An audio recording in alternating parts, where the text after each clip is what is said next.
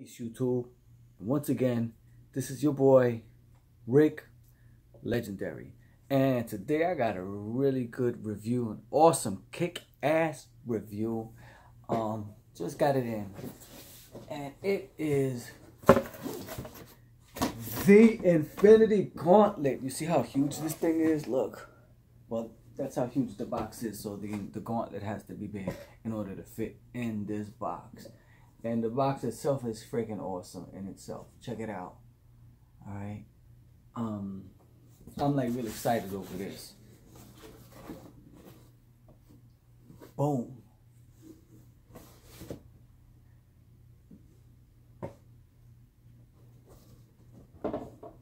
It says 19.5 inches, 49.5 centimeters. That's a big gauntlet.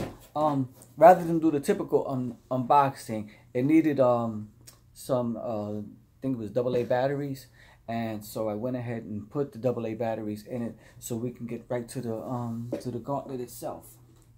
Okay, and Lord, when I say Thanos is a big dude, look at this, you know, awesome.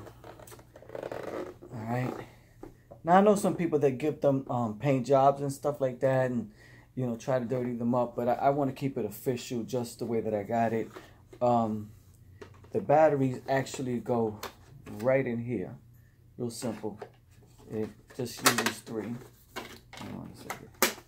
All right, and I don't know all the ins and outs of it yet, because I really just got it, and it was home when I came home from work. But I do know that it's articulate. It has articulation, excuse me. And so, you know, you can do some pretty cool stuff. All right, so you stick your hand in here, and there are rings for each finger, which makes it do that noise. Okay, so now, oops, I didn't know how that worked. As you can see, yeah, it does do articulation, and it makes a really cool noise.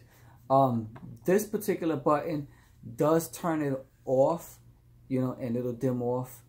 And then when you start to use it, you know, it'll turn on. So, you know, the bigger your hand is, the better movement you can do. But you know, I have fairly small hands, and I can still, you know, close all of them or use each finger independently. This is actually probably one of my favorite props. That's not made by a prop maker, but actually made by a company. For the price, you can't beat it. They run anywhere from, I heard people get them in at Walmart. I wish I knew, because I would have been at Walmart. Anywhere from like 80 to 130, depending on, you know, who you're getting it from. And I got mines from eBay. Okay, boom. I actually think it's really good. It has details are awesome. I think they're pretty close to accurate. When compared to what's on the screen. Okay, now you can go ahead and go with the I think it's FX Collectibles and spend like $900 or whatever, but you know, a better bang for your buck with this one, you know. So I'm gonna have lots of fun with this bad boy, taking some cool pictures. Okay, I do dig the articulation, and you know, what's an Infinity Gauntlet without the head of Thanos? Okay, so anybody have any concerns, questions about this particular product, you just leave me a comment below, and I'll be more than happy to either send you a link or answer any questions that you might have about it. You know, it doesn't weigh much. It's pretty cool. It makes that crazy noise that let me see if I can turn it off. I'm still like learning it. There you go, I turned it off, and then turn it on by using it. So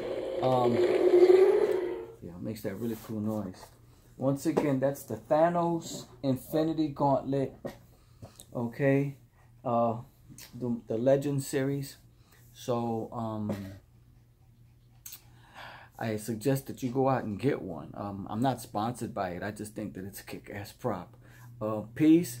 Yo, don't forget to hit the like, subscribe, and the little notification bell, because I will be coming out with some other stuff. I got a white sheep's leather Star-Lord jacket coming in, and more Daredevil stuff and Infinity War stuff, and I got a lot of cool stuff coming in for 2018. Peace, and I'm out. Later.